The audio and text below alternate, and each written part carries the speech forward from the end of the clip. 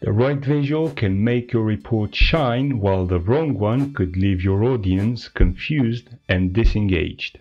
Here's a question for you. Do you truly know how to choose the perfect visual to deliver your message with clarity and impact? Storytelling in business intelligence is more than a buzzword.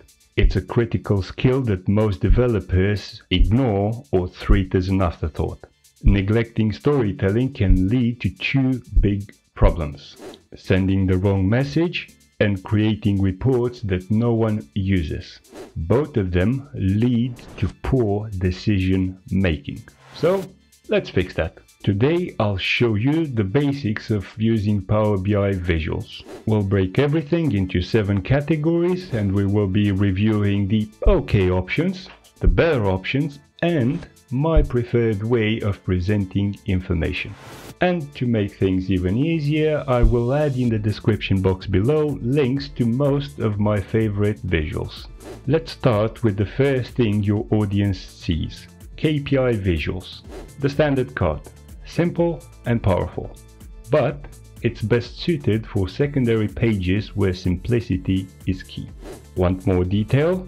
Upgrade to the new card. With reference labels, you can pack more information into a single visual. This is ideal for dashboard-like pages. My favorite approach: add a sparkline to the card to showcase trends alongside the key metric. Use this sparingly, ideally as the main KPI visual, to keep other trends visuals distinct and clear. And this leads us to the next category: trend visuals.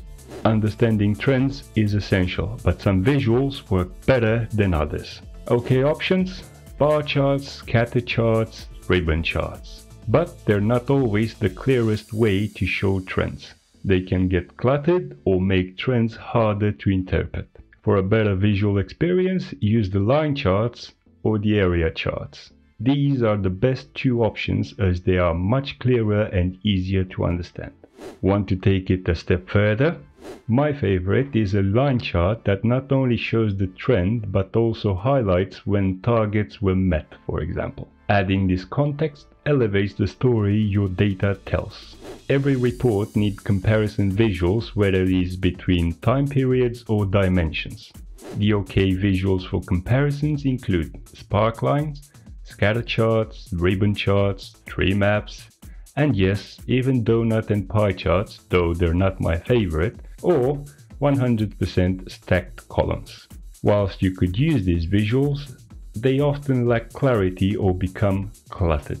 For better clarity, stick to bar charts or column charts.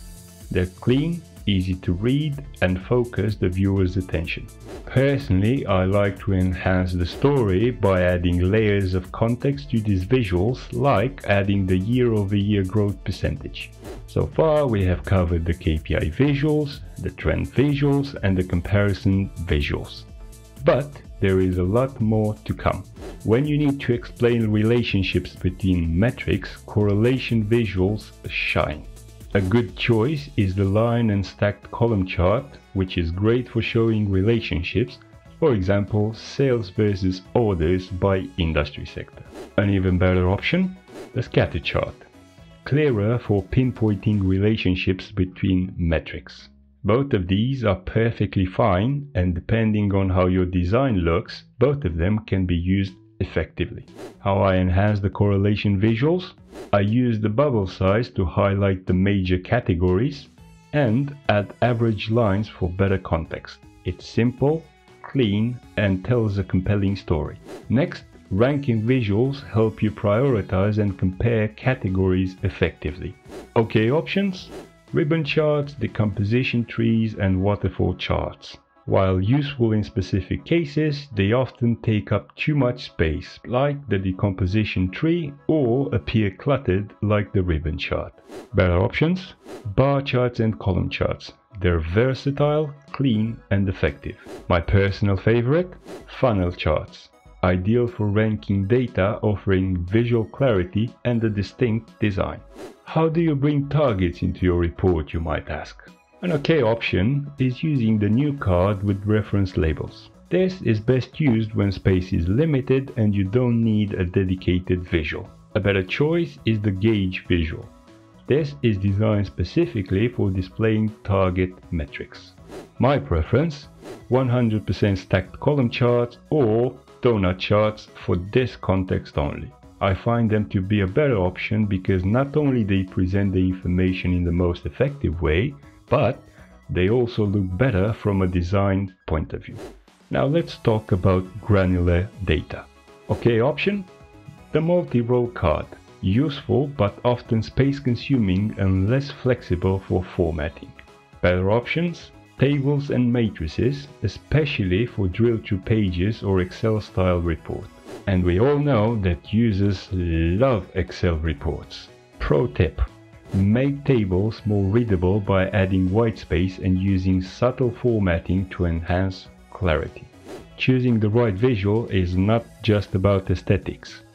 It's about telling a clear, compelling story.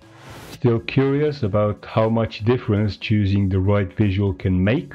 Check out my other video where I transform a random report that I found on GitHub. You'll see firsthand how small tweaks can lead to big improvements. If you found this helpful, don't forget to like, subscribe or share this with someone else who needs to see it. Until next time, this is Telian signing off. Cheerio!